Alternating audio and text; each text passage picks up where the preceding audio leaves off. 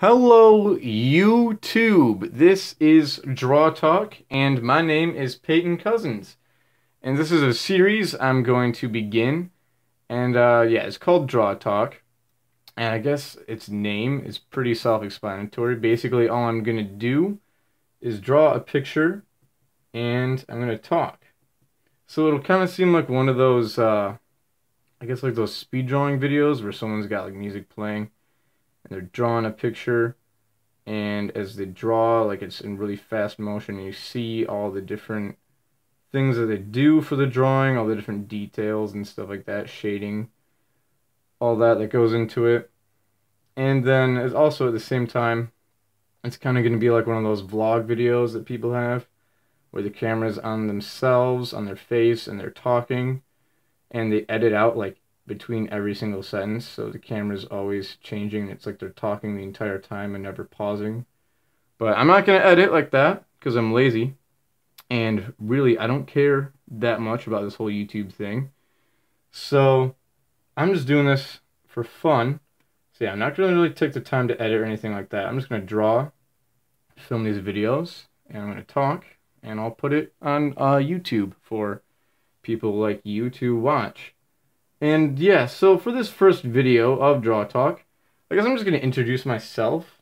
My name is Peyton Cousins, as my channel name should say.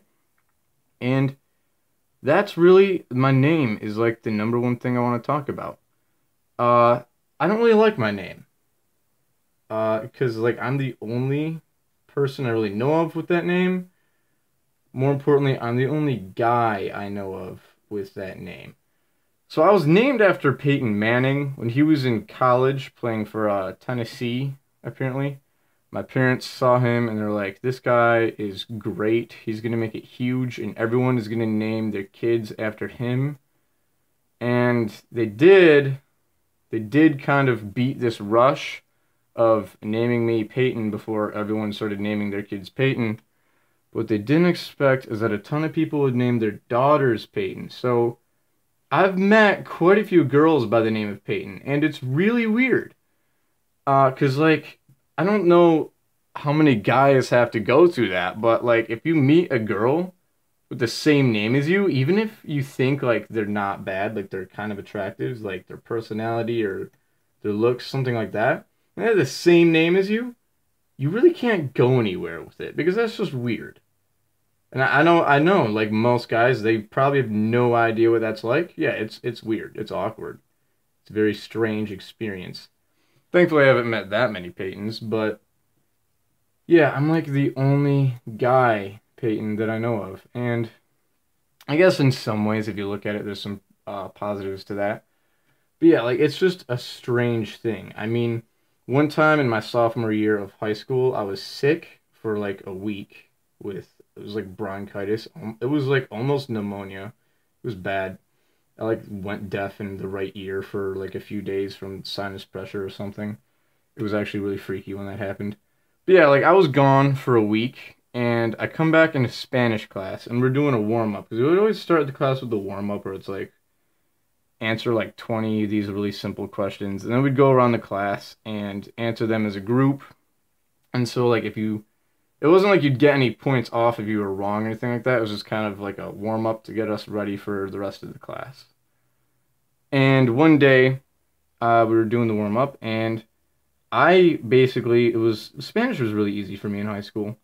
So I was really confident with what I had, and we're going around the class naming off like the answers, and or basically this is how it went. The first name that the teacher called was Peyton. She's like, Peyton was the answer to number 1 on the warm-up, and I just rail off the answer, and like, I'm totally right. But, and I like didn't even look up, I just kind of like said it, like as I'm just sitting at my desk. And I think I was working on like other problems in the warm-up at the time. And I just like quick looked at my paper for what was number 1, said it, and then like went on. And then the class was silent, as I guess it would be normally.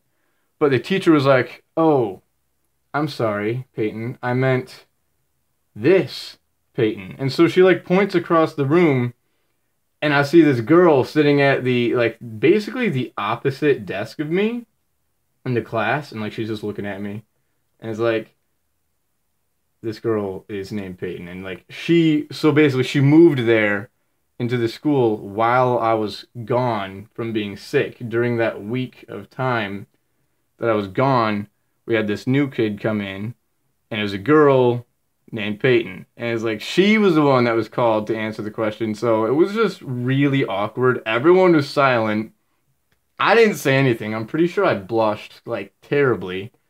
She looked uncomfortable.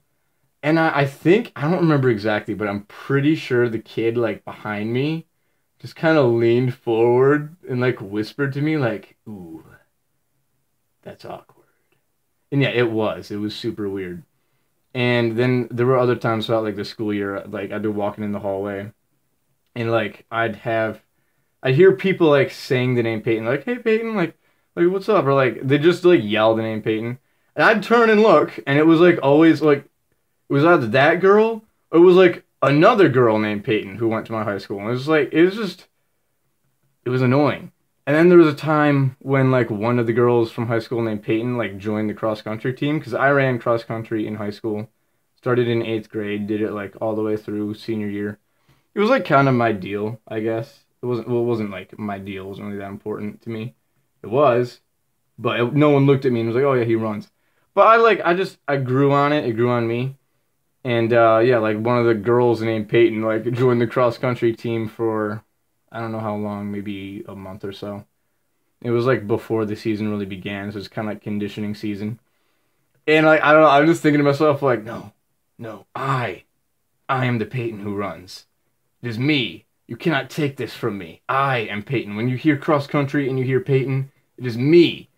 So yeah, I don't know. I'm just like I wanted to not lose my name to another situation. But yeah, everyone at least always in high school knew me as like the guy who draws. So it's like I guess you could describe me as like the Peyton who drew things.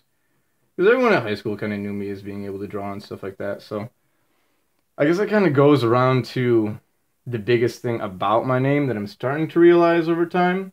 And whenever I have conversations with people about my name being weird, they always kind of tell me, like, no, it's kind of cool that, like, you're the only guy, or really almost the only person at all that they know named Peyton. And they tell me, like, just kind of own the name.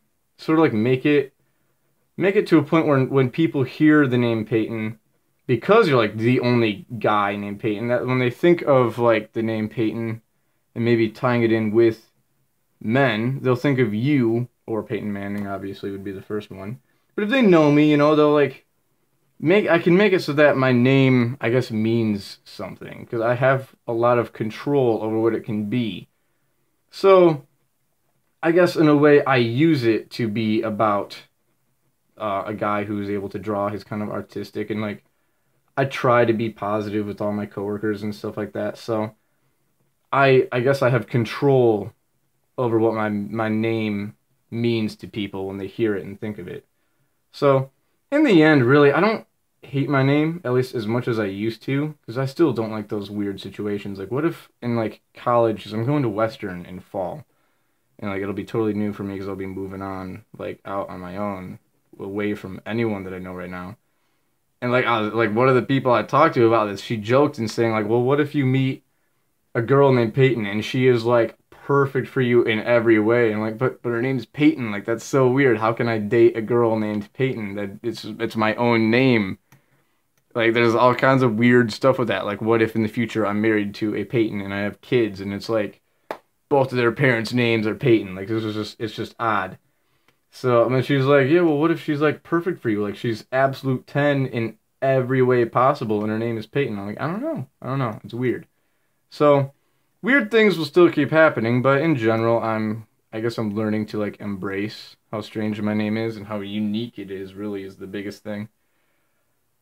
But yeah, I've just kind of learned to, at least I'm learning, I'm in the process of getting a hang of it, of really enjoying my name because it is unique to me.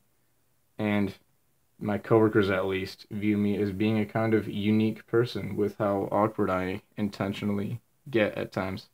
So, yeah, I guess that's just a basic intro of myself. I like to draw a lot. I do actually do quite a bit of music. At least I'm starting to. I don't do quite a bit of music. I started playing the violin when I was a sophomore in high school in May, and I'm definitely not like as practiced as I probably should be for the amount of time that I've been playing. But it's like a little hobby of mine, I guess. Every now and then I'll like sit down in this exact room actually and just kind of play it. And I've always kind of wanted to make music. That's why I picked up the violin. I don't just want to play music. I want to like make my own music and put it out there. So in general, I guess a little more artistic than most. 'Cause yeah, I do this drawing stuff and I also play the violin a little and I'm making some music and yeah, I guess that's really the most important stuff to know about me. So for this Draw Talk series, just feel free to comment on the video, kind of like what you might want me to draw for the next one or to talk about for the next one. Because I am fairly limited for topics, at least at the moment when I try to think about what I could talk about. For things to talk about for the videos or what to draw.